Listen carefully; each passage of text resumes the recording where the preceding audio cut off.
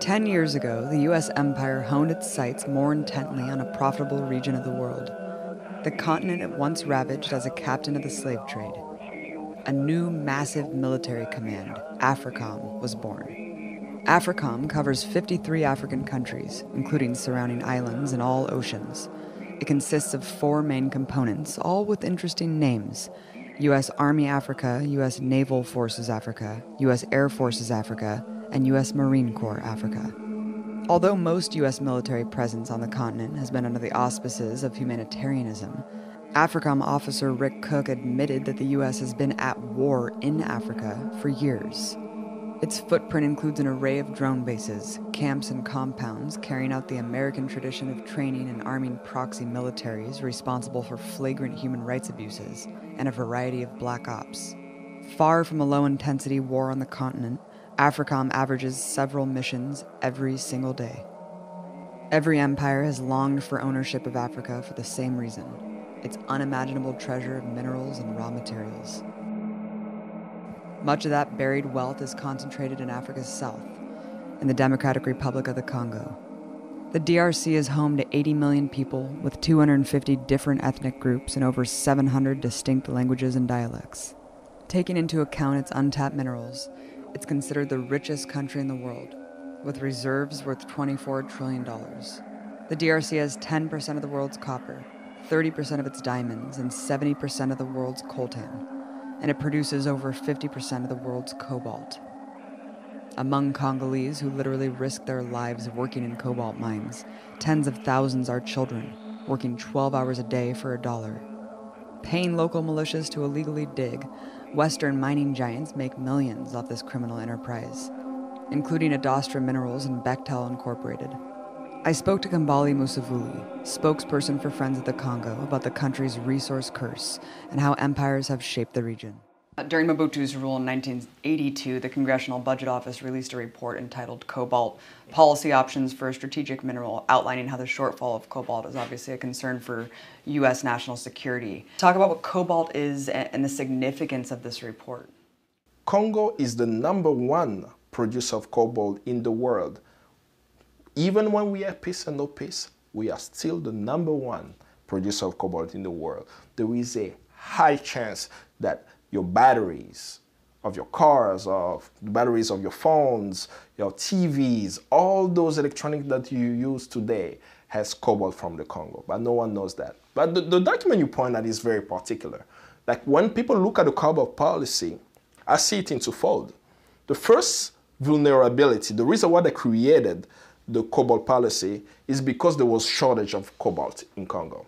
This was caused by a rebellion. There was a rebellion in the late 70s that disrupted the exploitation of cobalt in the Congo.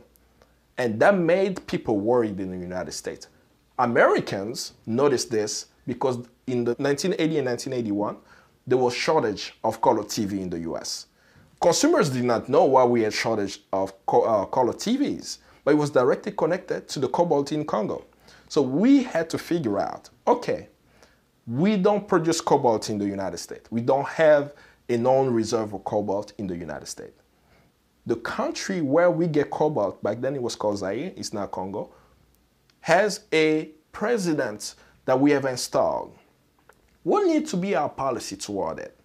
So this document was the justification of supporting Mobutu, knowing that he was pilfering Congo's national coffers. He was actually killing dissidents in the country and so on. But because he was so essential for our access to cobalt, we supported him. Not just because of our electronic device. The first vulnerability is not electronics. If there is a shortage of cobalt in the United States, it will impact the US military.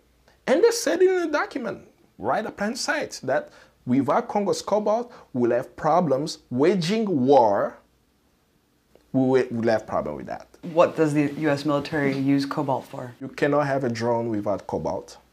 You cannot have your planes without cobalt. You cannot send a space shuttle without cobalt. In your nuclear reactor, you see that also. I mean, it's used virtually in most of the major military and aerospace equipment. if there is a shortage of cobalt, we can't wage a war. That's the first vulnerability of the cobalt policy. So if we want peace in the world, let's make sure that Congo is in control of the Congolese so that they can use the resources to better their lives, have clean water and electricity and better life in their own country, rather than seeing the minerals fleecing the country, going to Western nation, and it's being used in the military industry, causing havoc around the world. From first gold to rubber to human slaves to now cobalt, Africa has endured over 5 centuries of oppression and theft by European empires. So much so that the entire capitalist world was able to develop through an annihilating policy of underdeveloping Africa. The Congo has a common colonial origin story. The diverse landscape, which contained 450 independent African groups, had borders drawn around it in the 1880s as a private holding of European investors. The colonial project was formally recognized as the Congo Free State at the 1884 Berlin Conference, a meeting to divide Africa by European empires and no Africans. The Congo Free State's head fat cat was the bloodthirsty Belgian King Leopold II, who led an army that conquered the region, murdered its African leader, and brutally repressed its people. The Mad King broadcast to the world his noble mission of bringing civilization to the newly formed Congo. Meanwhile, he was pillaging and plundering every inch. His tactics included cutting off the hands of workers, including child laborers, for the crime of failing to meet their daily rubber production quota. Leopold and his military commanders even encouraged their soldiers to collect severed hands as a measure of success. But on February 26, 1885, Henry Sanford was signing on behalf of the United States that document saying that they're giving this huge land called the Congo to Leopold II. Leopold II controlled the land as an individual. He was this corporate mogul. I can't compare him to Donald Trump, who he says, I want real estate. I have a very tiny country called Belgium, but I need a land that has so much resources.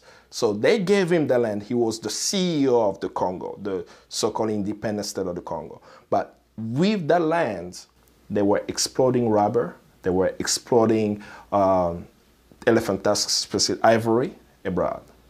During this time, according to the Adam Huxley's book, we had about 10 million Congolese dying. It was modern-day slavery. I don't know if I should even say modern-day slavery, because slavery is slavery, right? They will take Congolese and take them to the field.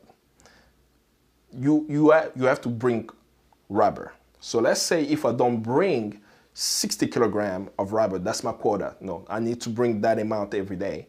Either I will be beaten to death or killed, or my hand will be chopped off. And because of the brutality, the population of the Congo at the time was about 20 million, according to the census, and it decreased to 10 million. But the world didn't know. Now, all we knew is that Ford is making this nice car with nice tires. We never questioned American business people where they were getting their rubber from. We just were saying that this is the industrialized world and we have all these materials, but we never asked where it's coming from. But it directly affected the population that was cut into half in a period of 10 years. During that time, because of people speaking up, Congo was taken away from Leopold, but it was not given back to the Congolese. It was given to Belgium. So from 1908 to about 1960, Congo was under Belgian rule. So when you look at the archives videos of the Belgian rule, you will see videos where you have this white Belgian speaking in front of a class, teaching the Congolese how to be civilized. And they will have all these propaganda videos being shown in Belgium, where they will literally say they were bringing civilization to Congolese, teaching them how to eat, how to open doors, how to use a fork. That's how people live. So when a Belgian sees that on national TV, he says, oh, we're doing great work in Africa. We're teaching people how to be civilized. No question about how the uranium that was used to bomb Hiroshima and Nagasaki came from the Congo. The Belgians took it out of the Congo and gave it to the Manhattan Project in New York City. No, that was uranium from the Congo. There is no question that in the Marshall Plan to rebuild Europe, Congo's copper was essential. They were not treating them as citizens or even human beings. That's what caused it, not just in the Congo, but across the continent through the colonization period, people to rise up. Because we say, wait a minute, I'm a human being. Why am I not being treated as a human being? So many Africans, specifically in the Congo, many young Congolese rose up. That's how Patrice Lumumba rose to prominence. Prime Minister Lumumba was part of a breakthrough period for the never-ending resistance to colonialism. In the 1940s through the 80s, colonized peoples all over Africa formed political parties, waged battles for self-determination, and expelled their European overlords. From Angola to Guinea-Bissau to South Africa, independence movements inspired oppressed peoples everywhere. The DRC was no exception. Che Guevara even risked his life on the battlefields to aid Congolese liberation. After almost a century of that colonial rule from Belgium, in 1960, Congo chose its first democratically elected leader, Patrice Lumumba. Talk about the struggle that made this happen and the significance of Lumumba's victory. Patrice Lumumba is a glitch in the empire. That's the way I look at him. He was also among the elite, if you may say, the elite Congolese, meaning that in Congo, you couldn't study after 8th grade under colonial rule. So literally after 8th grade, you're not getting an education. And then you take a test where they give you a card saying that you're a civilized person. So they actually had the cards that say, no, civilized card, that they will say you are civilisé, as they say that. With that card, it allows you to go downtown, to be able to drive, to go to movie theaters. Because you couldn't end up downtown in all these Western stores without that card, you'll be arrested. So Lumumba was amongst those who had that access. But he understood something very fundamental, which was not part of the elite class. He understood that we didn't control our land. So he took the voice of the villagers who were saying what we say, Likambo ya Mabele, the problem of land, sovereignty, and took it to prominence. He understood the importance of Africa being united. He understood the place of Congo in the unity of Africa. So he speaks and he was asking for immediate independence. That there is no reason why a Belgian person should be in the Congo beating Congolese on their own soil and treating them as inhumane. I said, we are adults, we can control our own country. In 1958, a 34-year-old Lumumba spoke at an international Pan-African conference hosted by the Prime Minister of newly independent Ghana, Kwame Nkrumah. There he talked about the national aspiration of emancipating Congolese from the boot of colonialism. During the Pan-African Congress, Kwame Nkrumah created a plan of a United States of Africa. Guess where was the capital? The capital was Kinshasa. Back then it was called Leopoldville. And they understood that if Congo is free, Africa will be free, because they saw the Congo with its resources as the heart that will spread its energy across the continent. The Congo River that can provide the electricity to the whole African continent. We know that, but it has not been exploited. The arable land, Congo has the potential to feed the whole entire world until 2050, when the world's population is 9 billion people. And Africans are not even getting access to food. And all these resources Congo had, Lumumba had the mission to go make sure that the Congolese can be independent and use it at the benefit of the Congolese and, of course, the African continent as a whole. But it was a threat to Western powers. Lumumba made it clear to Western powers that if he was elected, he was in control of the Congo, he will make sure that the resources of the Congo benefit the Congolese people. I wanted you to also explain how in 1965, of course, Lumumba was deposed by a Western-backed coup, replaced by anti-communist military dictator Mobutu Seko. What forces made this happen? The United States. Effectively, after Patrice Lumumba won the elections of May 1960, within a few weeks of him being in power, he was deposed. Within months, he was assassinated by the CIA on January 17th, 1961. I'm imagining even the stories that we have on record is that he was killed, buried, then they had to dig his body out because they were afraid that wherever they buried him, people would use that area as a place of pilgrimage. And then they chopped his body off to pieces and put it in acid and made sure that there was no remaining of Patrice Lumumba. He was a democratically elected leader of a country, assassinated simply because he wanted the resources of his country to benefit his people. But after the killing of Lumumba, we saw this accession to power of Mobutu Sese Seko, who was supported by the CIA. Like, what's beautiful sometimes, it's kind of a contradiction in the United States, right? You do these things in the dark. After 50 years, you can disclose the official documents. And when we read the records of the 60s that's been 40% made available now, we see how much money we put forward to support a dictator that we installed in the Congo for 32 years. From 1965 to 1997, Mobutu was supported by the West until the United States decided that they do not like him anymore. It doesn't serve the interests of the West, just as they did with Saddam Hussein. They decided to support a coup, a military uprising, not led by Congolese, but led by US allies, Rwanda and Uganda.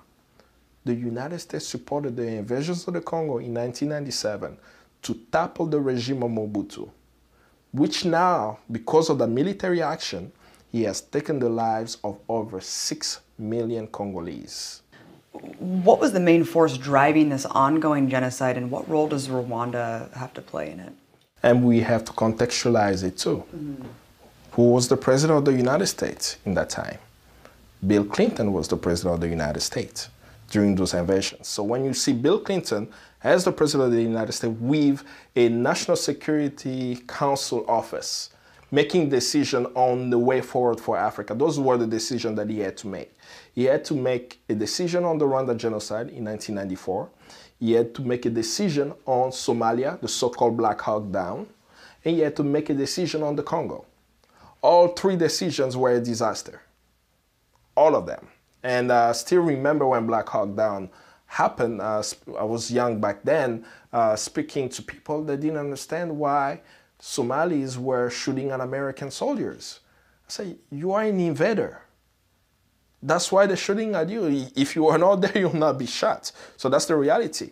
But now to go to the Congo, Bill Clinton and his staff at the time, Susan Rice and others, they created these Entebbe principles, which coming out of those principles, they were speaking about the so-called Renaissance leaders of Africa.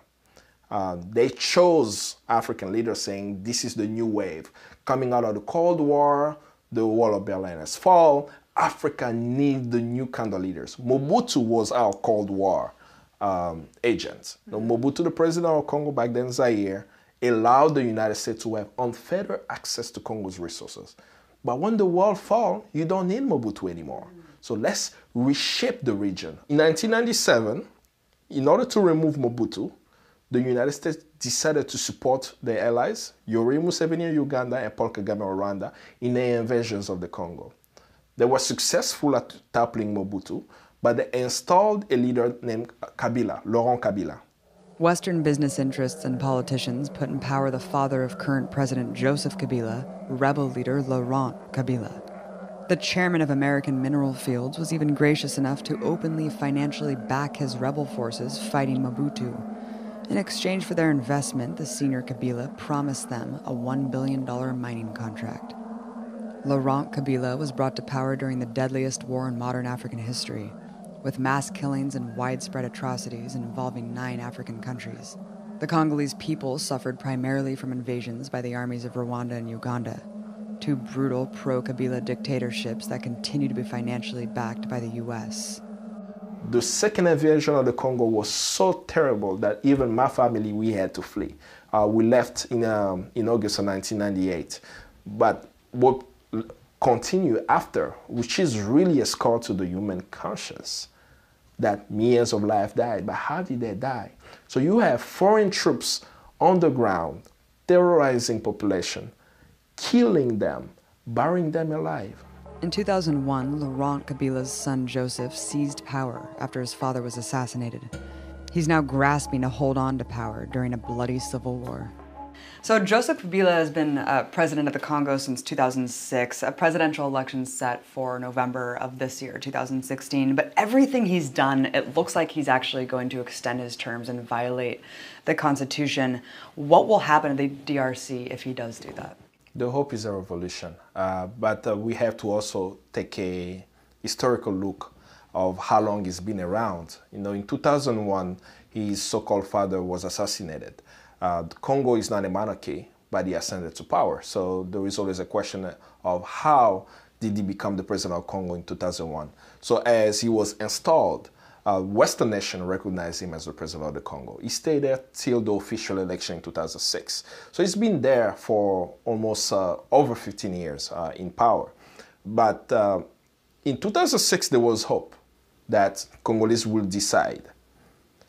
There were two top contenders, Joseph Kabila and Jean-Pierre Mbemba, who is currently at the International Criminal Court, facing charges of crimes a quote-unquote committed in Central African Republic.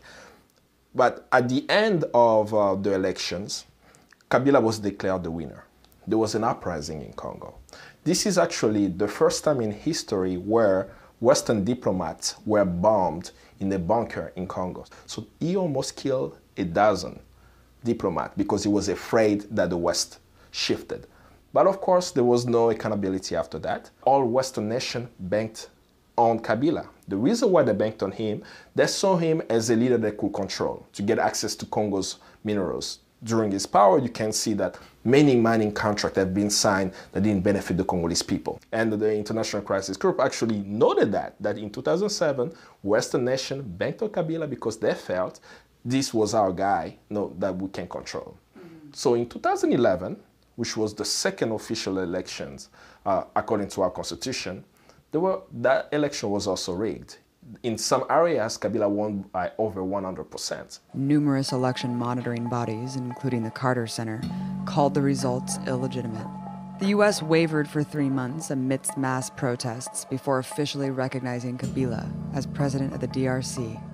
Constitutionally allowed only 2 terms, his recent move to delay the upcoming election with a nationwide census was met with fierce opposition.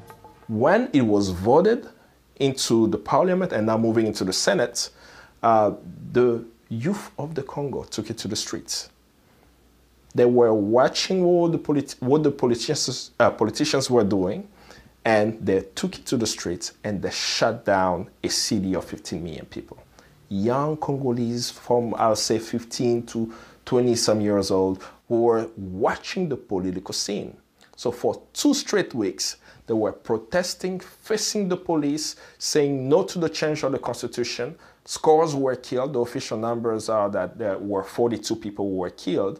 But when we look at the fact on the ground, in March of the same year, last year, we found, even the locals, the United Nations, found a mass grave in Kinshasa with 425 bodies.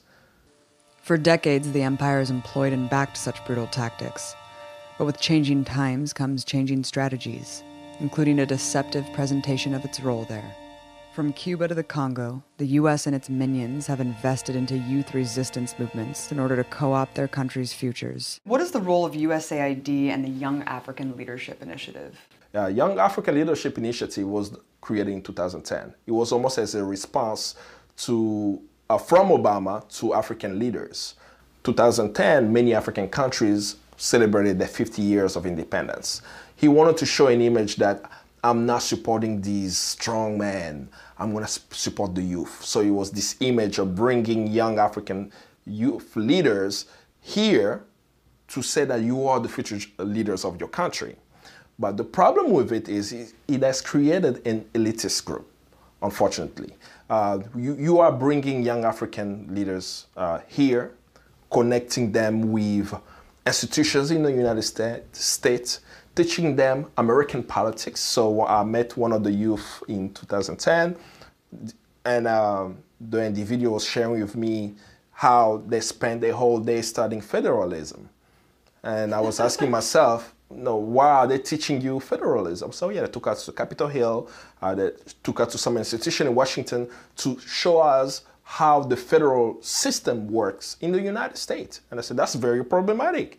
that you're bringing young people there. And then the presentation of what is actually happening is that this system works for us. Right. So then these young people will go back on the ground and say, I met a legislative staff, I met people on the Hill, this is how it operates, and yet they don't see the inner issues within the political system in the United States. So to me, I'm saying, okay, I'm understanding in concept why it's great to empower youth.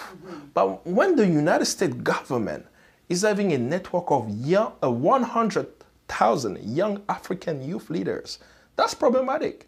Because if China has a network of 100,000 young Americans, Americans will speak up. I said, I have concern that this country is doing such and such. Because we're not talking about an NGO, we're talking about the United States government. Half of the Congolese population is under the age of 18, and the majority of them are Congolese women. So we know for any change in the Congo to happen is going to happen through the youth and through the women. So when you see that potential happening, and you are the United States government, you know that your interests are at stake. That there will be new leaders in the Congo who are not connected with you, who may make decisions beyond your interest. So you want to make sure that right now you are already embedded with those youth leaders. And this is a repeat of history because the United States played the same card in the 1960s. What is the solution to all this? How can we build solidarity from within the empire to help Congolese take control of their own resources? American people can help by having a true and real democracy. Because the empire has so many tentacles. We can be successful in the Congo in having a revolution and changing the country. But that doesn't mean that that's going to be the case for Chad, that's going to be the case for Afghanistan, and other places around the world who want to have a better life, a better opportunity. It all starts here.